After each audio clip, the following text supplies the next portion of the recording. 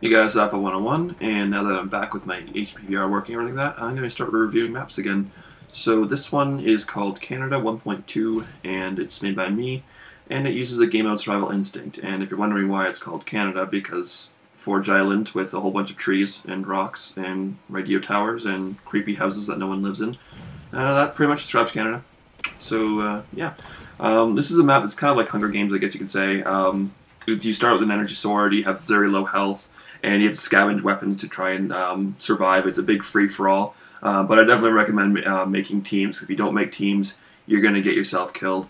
There's a whole bunch of different locations on the map that people like to visit, so and these are big call-outs that you're going to have to know in order to do good on the map. So the first one we're approaching here, this is Barn and Silo.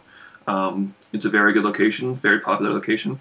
Heli Crash Site, this is my favorite location. You can get some decent weapons from here. I would definitely recommend going there, but it's going to be lots of people contesting the good weapons there. This is the church, and the church is a really good place to go if you're starting out, but not too great of a place later on. Tents, also a good starting point, not a good point later on, a bit too open.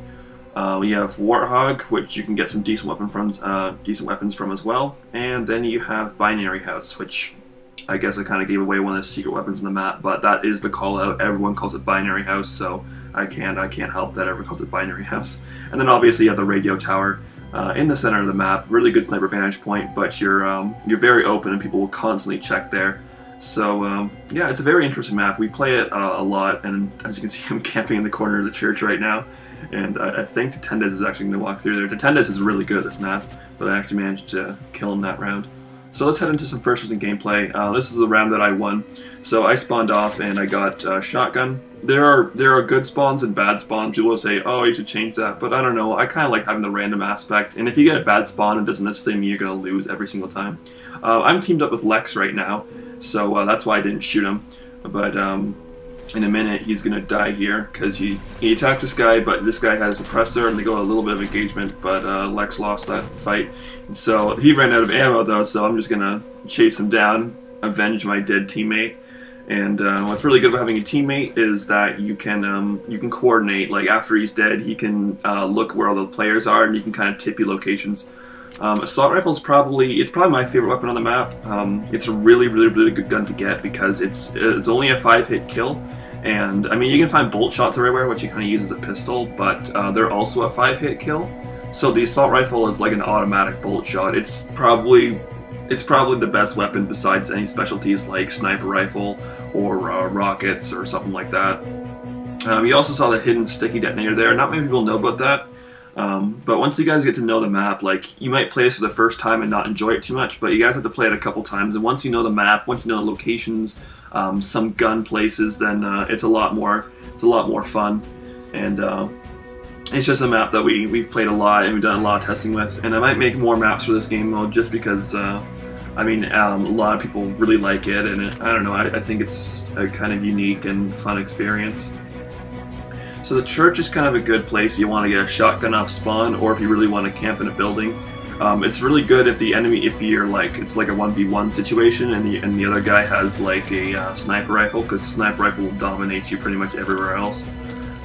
So I killed the Tetendez, got the only other assault rifle on the map. There's only 2 assault rifles, only 1 rocket launcher, so he had some decent gear, which I took. We're approaching the end here. There's a couple guys. Lex has been tipping me off the locations of some of my enemies. That's how I knew he was up in Radio Tower. People say it's kind of like cheating, but I don't know. It's really good team coordination, and it's not like it gives you too significant advantage. I mean, it'll let you know where people are, but you know, at this point, it was literally everybody else versus me. Like, they all teamed up against me and Lex because, I don't know, they just really hated us because we kept on teaming in like previous games, and we would always like win the entire time, and because we were using good coordination. So this happens a lot where it's literally us versus the world. It's kind of funny. Now you guys can't hear it right now, but I can hear. I think it's Dunes. He's the last man standing, and I can hear his footsteps with my Turtle Beaches. But since the volume was kind of down, then you guys probably can't hear it. So that's why I fired the rocket just randomly on the ground there and thought he was coming around the corner, but he wasn't. So I'm kind of running away. He has a sniper rifle though, so I'm kind of cautious. I don't want to walk too far into the open because otherwise I'm gonna get sniped. And I mean, the sniper rifle is instant kill. Even if you got shot in like the toenail, you're still gonna die. So yeah, you gotta be careful. The sniper rifle is one of the better hidden weapons.